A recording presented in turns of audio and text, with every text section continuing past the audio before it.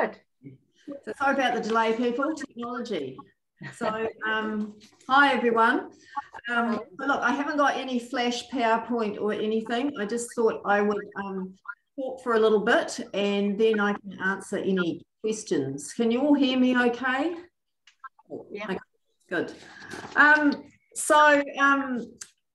Just the first thing to say is I don't know about you, but I suffer from COVID amnesia, which is, I find it really hard to remember anything that happened prior to the last lockdowns. I don't know if others have had that experience, but I think it is a bit universal that, you know, we're actually finding it hard now to remember what happened right at the beginning when COVID became a thing, because, you know, we've coped and then we, you know, got to the next lockdown and we coped and we go on. So it actually is quite hard to remember exactly. And I think it's one of the things we're dealing with now is people have forgotten. So people are getting a little bit, you know, lax about some things. I think we've forgotten at the beginning. But so if I could just go back to the beginning and just get a little bit of background about what it was like. I think one of the things that we forget is that right at the beginning, we didn't know what we know now about COVID. And I can remember in the February before COVID hit of 2020, sitting in our meeting room with the senior leadership team and saying to the person who was in charge of infection control, what's this about this virus? Is this something we should be really concerned about here? Is there anything we need to do differently to what we ordinarily do? Because of course, in a care facility setting, we're doing infection control. We always have all the time. It's not anything new for us to try and keep diseases out or to stop you know, infections from spreading. We do that all the time. And so the person said, oh, well, I'm keeping an eye on what's coming through from the Ministry of Health. I think we just need to keep up our normal practices and, you know, we should be fine. So that was like February. And then all of a sudden we're locked down. And I look back on that and go, did we miss something, or, you know, we're not paying enough attention? But I think it's just an example of how quickly it went from something we should be vaguely concerned about to this is a major pandemic across the whole world that none of us alive have ever experienced previously. So it moved very, very quickly. And I think that's something to remember when people are looking back and I guess reflecting on, you know, leadership, is that in actual fact, things went very fast and we didn't have all the information at the start. I do remember, and I don't think I'll ever forget the moment when the Prime Minister announced that we were going into a national lockdown. I was actually walking down the corridor in our Howick care facility and someone said, the Prime Minister's on TV. And we raced back down to the dining room and we put the TV on and we listened to it. And the minute she said the words, you know, we're going into a national lockdown as of, you know, 2 days, I thought, okay, if it's that serious, then we should just lock down now. And so I went out and said, okay, everyone, this is what's happening, we're locking down. And I do remember I then walked into my office and I felt a little overwhelmed by the responsibility that was suddenly in front of me, because I realized that, you know, I had overarching responsibility for the safety of a whole lot of very vulnerable older people and also all the staff. And so I stood there for a moment and I felt very overwhelmed, and I rang my husband actually and went, oh, I'm feeling a little overwhelmed. And he went, yup. And then I put the phone down and thought, get a grip. You're not the Prime Minister. You're just the leader of a care, you know, organisation. So get a grip and get on with it. And so that's what we did. I went out and the senior team all came together and we just started our process of, you know, planning what we would do. But I don't think I'll ever forget that moment. And, you know, it was a time where as leaders, you did have to step up, even though, you know, frankly, we didn't really know what it was we were going to be facing. So it was a time to step up. So something else I want to just say is I remember hearing comments from people about, you know, everyone's just making it all up as they go along. You know, the government's just making it up as they go along. And quite frankly, we were. And the government was, and everyone else was, and that's because no one alive had ever dealt with this before. So the last pandemic, you know, was 1918, and you know, basically no one alive who was in leadership and government anywhere had ever dealt with this before, and so we were to a certain extent making it up as we went along. It was really interesting. About 3 weeks into the pandemic, I remembered that I did actually have a pandemic plan because it's part of our requirement for the DHB. So I went and had a look at it, and I sort of read it and then closed it and put it to the side, because it had actually been planned for a completely different type of pandemic, a flu pandemic, where it was a much slower spread, and you know, we already had vaccinations and etc. And so really lots of us had plans, but they were in the end not much use because COVID was so different, and because we didn't have vaccination, which, you know, made a huge difference. So when I hear people go, you know, oh, everyone was making it up, I'm like, yep, because that's the way it was. You know, we just had to learn as we went and change what we did. One of the things that became really important for me and the whole team here was that we decided very early on what I called a single point of truth, a single source of information about COVID and what we should do that we listened to. And we made that the Ministry of Health, because you probably remember there was so much information coming at us all from lots of different sources, you know, international and local, and lots of people had opinions about what we should all do and what was the best thing to do and how to do it. And it was just too much information. And so we kind of went, okay, it's the Ministry of Health, and they're not going to get everything 100% right, but essentially we could trust them to be trying to get it as right as possible. And that made a huge difference, because we just ignored everything else that was coming our way. And if the Ministry of Health briefings that we got sent said it, then that was what we did, or what we took into account. And that was really, really important to do. And I think as individual people as well, it was helpful to just go, I'm only going to listen to, you know, this reliable source of information. And again, when I reflect back, I think we're very lucky to live in New Zealand through a pandemic, because whatever you might think about the political parties, because when I talk about government, I mean the civil service, not just the politicians. We know from studies that we have a very, very low rate of corruptibility. So we can basically trust our civil service. And, you know, they're not perfect, but they're actually there to try and do a good job. And so we're very lucky like that. There were many countries in the world where you couldn't trust what the government or the health people were telling you, because it was very political, and people were saying what they were told to say. Whereas in New Zealand, we were lucky that the Ministry of Health was able to say it as they understood it. I think we're also lucky that we did have politicians who were happy to listen to science and to medical experts, and to base the advice that we got on that, which was absolutely not true in many countries in the world, where they were basing it on, you know, what was really going to do them the best politically, rather than, you know, the science. So I think we were quite lucky in that. I think we're also lucky that we moved very quickly in this country to take action, and that really helped us here. I think if we hadn't gone into lockdown as early, all those kinds of things, it could have been much more difficult for those of us trying to care for vulnerable people. So I feel as a leader that I was probably in one of the best places in the world.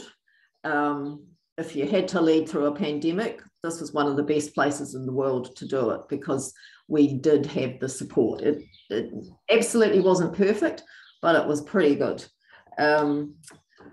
Another thing I think that was really that people need to remember about the pandemic, and those of us who are leading, is dealing with the pandemic was hugely detailed. It was just enormously complex and detailed. What might look like really minor decisions could take an hour to make a decision about how we would go with it, you know. And so, you know, we could spend a whole morning making a number of what seemed like very small decisions, but as you unpicked them, they had big implications in terms of safety for staff and for residents and clients, and, you know, implications for having enough staff to care and all sorts of things. So it really was a time of huge complexity and detail. And I think what we learned through that was just really some skills at kind of really honing in on what was most important to be thinking about, and trying to let, you know, the stuff on the periphery go a bit, but it was hugely detailed. The other thing that I can remember from the pandemic is that communication was really, really important as a leader. Communicating with the staff, obviously, with residents, with family members. People were really hungry to know what's happening, how is it happening, how is it working, what's going on. So we needed to do much more communication than we normally would have. And really, as a leader, communicating became one of the things that was most important for me to do, was to front very clear communication out to everyone who needed to know things. It's an ongoing thing for us here. So the pandemic, I know out in the community, there is a bit of a feel like it's at an end and lots of things have changed. But for those of us who are leading organisations that care for vulnerable people, in a sense, the pandemic is still there for us. So today we've got one of our care facilities locked down because we have a few cases of COVID in the facility, and the people who live in that particular facility are not people we can expect to just stay in their rooms until they're through COVID. They're not able to understand that that's what they need to do. So they're going to wander around. So we have to lock down the whole facility. So that's happening off and on all the time still for us. We have a few cases, we need to decide what to do. We either keep people in their rooms if that's viable, or we lock down a particular community, or we have to lock down a whole facility for a few days. And so that is going to be our life until I think there is annual vaccination that can cope with all the variants that are coming through. It's still a live issue for us. So lots of the world has moved on, but for those of us in care services, it's still very much something that we're on a daily basis just managing and needing to lead through. To be a bit more positive, there were some positives that came out of COVID. So it wasn't all bad. I think we actually learned some things that we've actually been able to keep using even now, even though we're not in the thick of it. So one of the things that was actually really positive about COVID is that it became really clear to everyone what their job was. So people knew instantly that their job was to keep everyone safe, to keep our residents and our clients safe from COVID as much as we could, to keep it away from vulnerable people. And I think especially at the beginning, before we had vaccination, that was our only way of protecting people, was to keep COVID out. And so staff became very, very focused. And I think it really kind of showed the power of a single organising goal in an organisation. We knew exactly why we were there and what we were there to do. So, you know, that was a good learning lesson. The staff were very united. And I think, you know, which was great to see. It's not to say that they're not always like that, but I think people were particularly united and just wanted to do that job of keeping people safe. So it was actually a really nice time to lead, because you can imagine in organisations there's always a bit of issues, but really there were few issues during the worst of COVID, because everyone was just really, really focused on that goal of keeping people safe. I think some people who were natural leaders amongst our staff, who might not have had formal leadership roles, but they're just natural leaders, they really came forward in COVID. You saw the people who knew how to organise their colleagues, you know, work with their colleagues, you know, reassure their colleagues and get things done, really came to the fore. And so we've actually, you know, promoted and expanded the roles of quite a few people since COVID, because during COVID we really saw who those natural leaders in the organisation were. So that was really good. And I think the use of technology, learning to use technology like we're doing today when it works, that was a real learning. I mean, really, prior to COVID, I'd done a few Zoom meetings, but we really were you had to be in person to meet with someone. And we just had to do a crash course in technology when COVID hit. And that was really good. I mean, we have really been able to use the efficiency of things like Zoom and other technology, you know, and we'll keep doing that. And, you know, I think Virtual Village, for example, we discovered that actually the virtual bit on computer was actually quite good for a lot of things. We might have got there without COVID, but I think it would have taken us a lot longer to adopt a lot of this technology. So I think that kind of crash course in technology was actually, you know, really one of the real positives that will be lasting out of COVID. And certainly as a leader, you know, it's changed the way I can do a lot of my work. Because everyone's comfortable with using technology a lot more than they were before COVID. For the residents, there were also some positives. I mean, people were quite worried about residents, not only that they catch COVID and die, but also that, you know, loneliness and isolation. And there certainly was some of that, but I think particularly for people who were in residential care or retirement villages, there was also a sense that they weren't alone. That they had that support around them.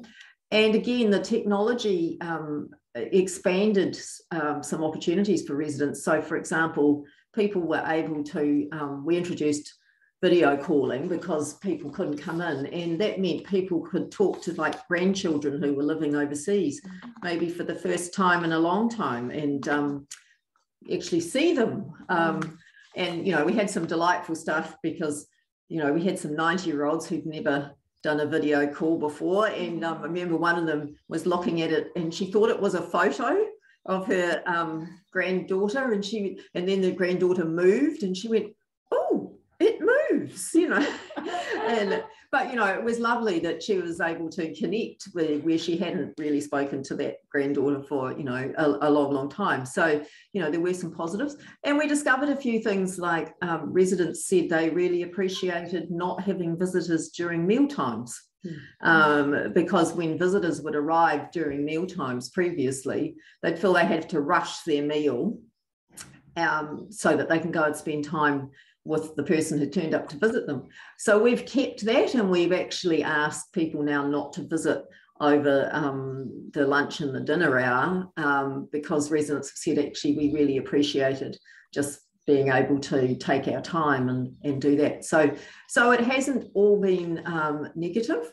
And I think, you know, as a leader, you know, one of the things was to to acknowledge the concern and the fear and all that side of things, but also to say to people, but hey, here's the things that we have got out of it that are actually quite positive. So, you know, we haven't been left in a worse place. In fact, in some ways, I think we've been, you know, obviously preferred not to go through it, but we have actually gained some really positive things from the experience as well. So I'm going to leave it there, and I'm open to any questions that I can answer.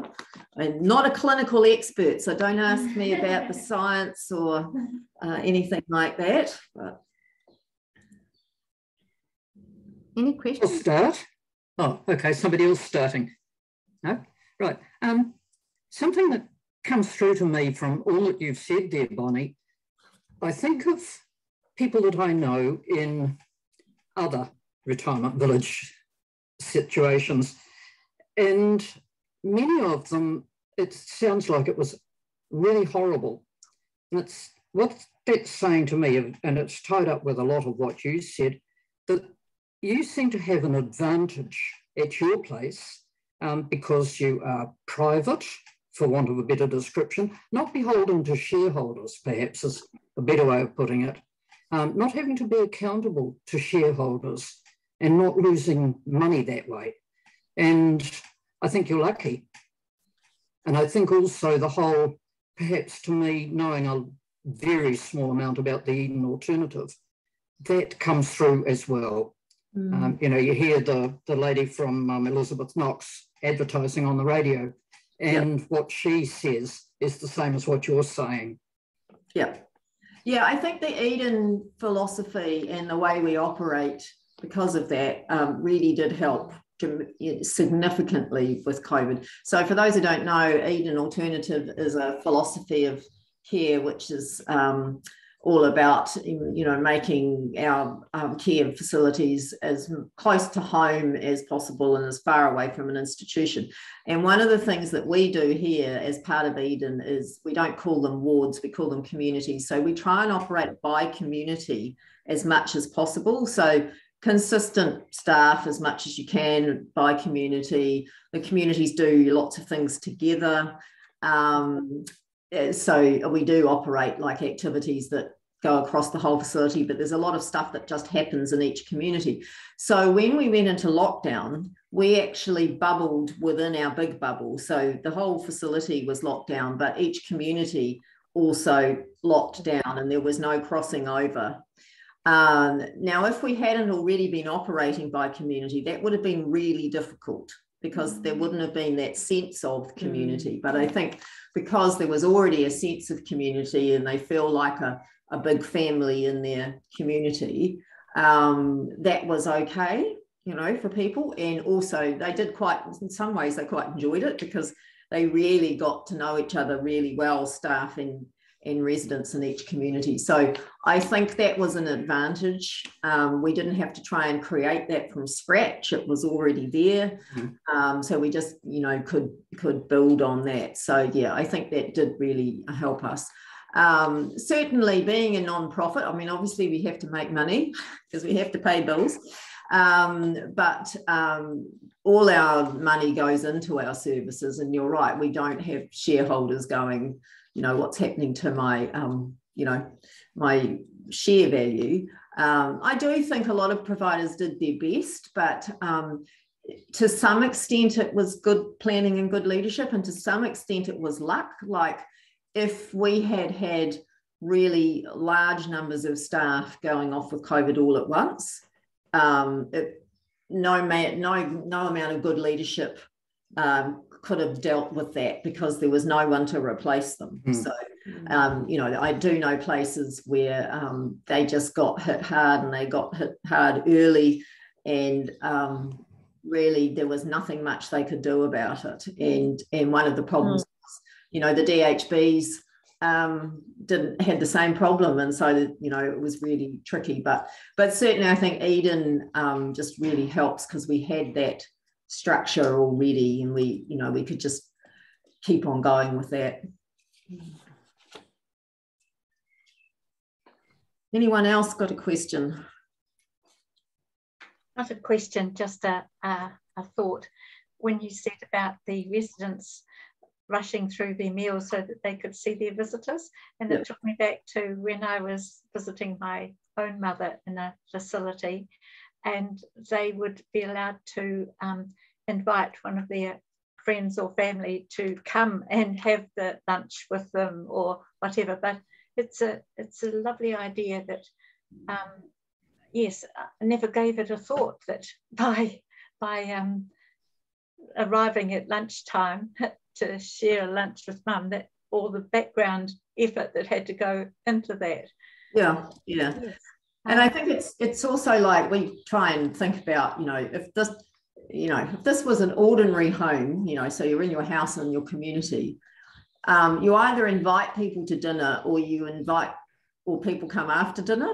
Yes. You don't generally get people arriving at dinner time unannounced, because that's just not done, because you kind of know that people want to eat their dinner, and then it might be okay to turn up, and so I think what we realized was we still had an institutional view around meal times, and we needed to change that and educate families to say, well, if you wouldn't have ordinarily turned up at dinner time when mum was in her own place, maybe don't do it here. People can share a meal if they pre-book, because obviously we've got to do numbers, but it was also like it's convenient for family members often to visit at 5 o'clock because it's after work, so meals are early there, unfortunately. But then, that disrupts that. So it was just one of the little learnings. And look, we're not 100% rigid about it, but we just try and encourage people not to come. But I think it was just an example that, again, we might have got to that without COVID, but COVID kind of sped up some of these learnings that we were starting to make anyway. So, so it wasn't an all negative experience. Yes, it's great. Any other questions? I'll have another go. Like many people, I've got conspiracy theorists and anti-vaxxers and so on in the family. How did you get on with staff and or residents who actually were reluctant to be vaccinated, or was that not an issue? So it's a good question. So we were lucky in some ways in that, vaccination was mandated for our staff. So, it was essentially you need to get vaccinated or you can't work here. Having said that, we didn't want to lose staff because we weren't in a position to replace them if they left. So for residents, it was a choice. They didn't have to. What we found with residents was the vast majority were completely happy to do it. And that was partly because this age group remember the last polio outbreak. A lot of them, like my mother, if she was alive, would be 87, and I can remember her telling me about the last polio outbreak, and she can remember turning up to school. They had to go and stand in the field, not close to anyone. The teachers went round and dropped some books at their feet, and then they didn't go back to school for several weeks. And my mother-in-law remembered it too. And so a lot of this age group just said, thank goodness for vaccination, because we can remember what it was like when there was no vaccination. We had a few that didn't want to, and we just needed to respect that. But we did have to say to people, if we got a COVID outbreak and you're not vaccinated, then you are probably going to be isolating in your room until it's over, because vaccination is really our first line of defence.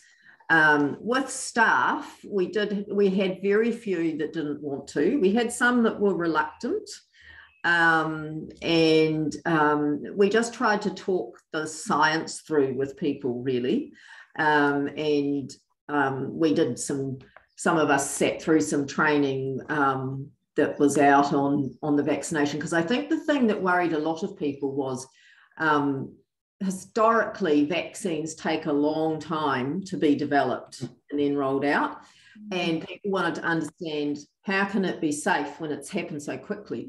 You know, and the fundamental answer was, if every vaccine had as much money and resource thrown at it as this vaccine had, they'd all come out this quickly. You know, the only reason that vaccines are slow is they usually, you know, there's all these phases, and normally people are having to continually find money before they can start the next phase of development. Whereas with COVID, you know, they actually ran all the phases, but they could run them almost in parallel, and they knew they had the money for whatever they needed to do. And so that enabled people to develop it really quickly. So that was one thing we were able to talk through with people, was it is safe, you know, and every vaccine would be this fast if people had the money.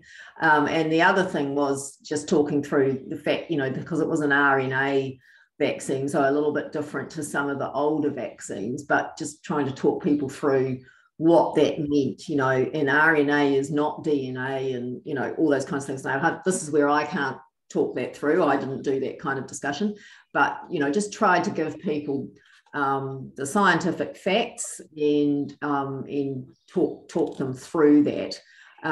We did have, you know, we had a very, very tiny number of staff who just went, I'm just not going to do it. You know, we actually only lost in the end one staff member because of vaccination. So we, you know, we were quite lucky there. And, you know, and I can understand, you know, I can remember in my head when I first heard that the vaccine was going to be ready, I thought, oh my goodness, that's really fast. I'm not sure if I want to be the first off the rank on this. And I had to educate myself. Because I'm not a clinical person. I had to educate myself, and then I felt quite assured. And then the other thing for me was to just go, well, you know, the alternative is, you know, getting COVID and potentially dying. So, you know, when I weighed up the risks for myself, I was like, I think the statistical risk of being harmed by COVID was way higher than the statistical risk of the vaccine. So we just tried to gently educate people, and we did it quite gently, you know, one-on-one, talking through with people, and also getting maybe colleagues who'd been hesitant, who'd gone and got vaccinated, to go and talk to people. But I think we were lucky. And look, we are a health-based service, so one would hope the majority of the staff would be looking at the health information, but people do have their own personal fears, and, you know, if you've had a bad reaction in the past or anything like that, you can understand it. And we had one staff member, and, you know, I take my hat off to him, very brave.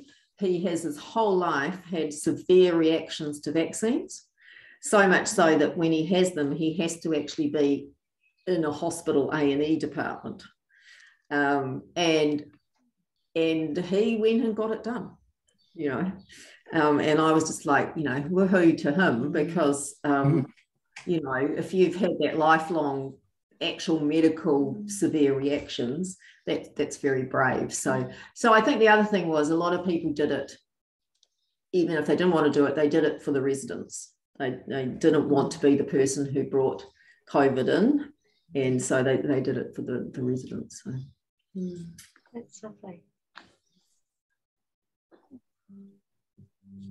Anything else? No. And we were the guinea pigs, because we got vaccinated before anybody else. So, you know, my whole family were going, so how was it, you know? and looking, but, you know, it was all fine. And I think, yeah, you know, there will be an annual vaccination coming. You'll probably get it with your flu shot. And that will be what saves us from, you know, potential more big lockdowns, will be annual vaccinations. So, and look, I know people have their own opinions on it, and all I would say is, if gently does it. If you really try and get strong and hard with people who are anti-vax, they just won't listen. You just have to offering them opportunities to see information, and come to that themselves. And it does help if someone who was previously hesitant or anti has changed their mind, can have that conversation, because they understand where that person is coming from, you know, and what the shifts they've had to make in their mind to get to that point. So, yeah. One of the things that fascinated me, and I'm not a clinical person in any shape or form, was the vaccination and the new technology and how it was targeting the COVID virus, whereas others have been more generic, haven't they, from what way I understand it?